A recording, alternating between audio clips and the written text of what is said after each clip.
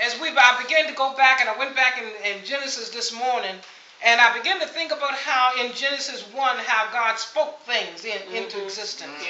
And Genesis 1 and 3, and he said, and God said, let there be light. That's right. And there was light. Amen.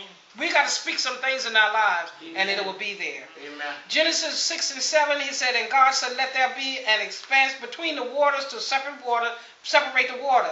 So God made and separated the waters until the expanse from the waters above it, and guess what? It was so. That's right. When once we speak it and God get in there on your behalf to do it, it will be so. Amen.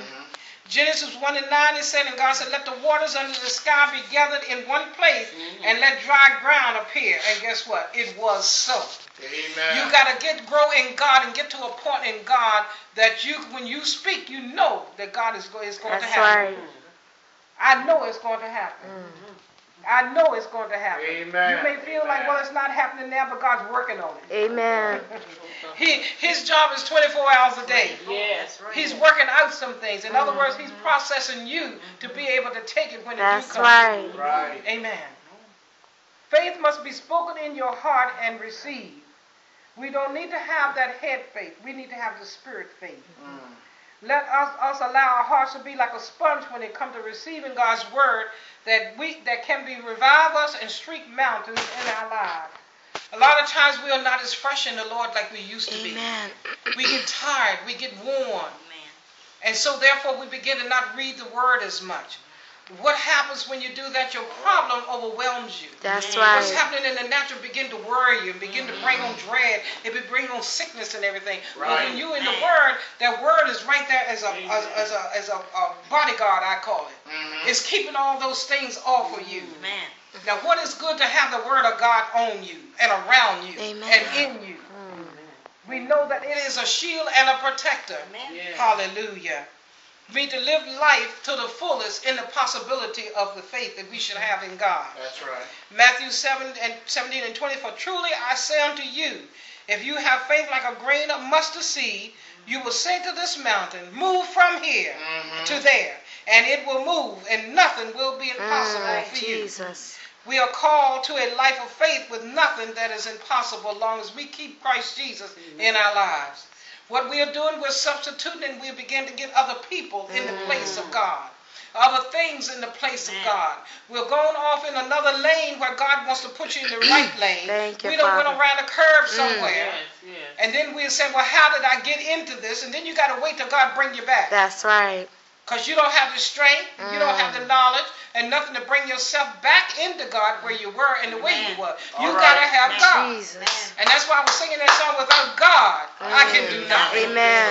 Without him, I couldn't do nothing. I'd be like a ship without a sail. Jesus. Nothing I can do without God. We are called to life when there is a Christian that we need to believe that God is real. That we serve a real God. Amen. And we need to put our trust in him and walk in the life that God has given us.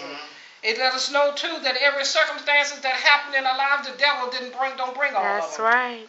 We bring some of the things on ourselves. Amen. By Amen. thinking, our wishy-washy thinking. That's right. By the way that we act, by the way that we see things with our natural eye. Amen. We begin to look at things in the natural, and that's why things are not moving the way they should move. And then we blame other people That's for right. our downfall. Amen. We need to get off of that now. Yes. It's time to stop blaming other people for your situation that you're in. it. We need to just believe God, and maybe I messed up and maybe I made a That's mistake. it. And God, it's possible that everything can be possible. You can bring me back in line Yes, with you. Jesus. Not looking at somebody else. That's right. We always trying to put it to the other fellow. But it's time to let that mirror shine in on Yes. us. All right. It's time to sing that God said possible. And that possibility is now. Amen. As I speak to you today, that anything in your heart and in your mind that you know that's with God can help you to do, believe that it's possible now. Yes. Not next year. If God wanted to be next year, he'll call it to be next year. But now, he said he can open the door now for you. Now for you. And I believe God this morning. I don't have no better sense than believing. I done served him long enough, and a lot of times people say that they done served him for years and years and years. But guess what? You can serve him for years and years and years, but you can still be a babe in Christ. That's right. You still don't have the faith that you need. Like I said, you can talk it, but when it comes to test time, you gotta get that A+. You gotta struggle. You gotta study. You gotta get in. You gotta get in the stream with God in order to pass the test to get where He needs to get you to go. Amen. You need to have that ear to hear Him. Yes. When He speaks. I bless God this morning, and He didn't give me a long message this morning, but I thank God for what He did in the service. Yes. I thank God to know that whatever is on your plate this morning, you can eat all of it because it's healthy food. Thank you, Father. Eat every bit of it, and because it's healthy. Bless the Lord.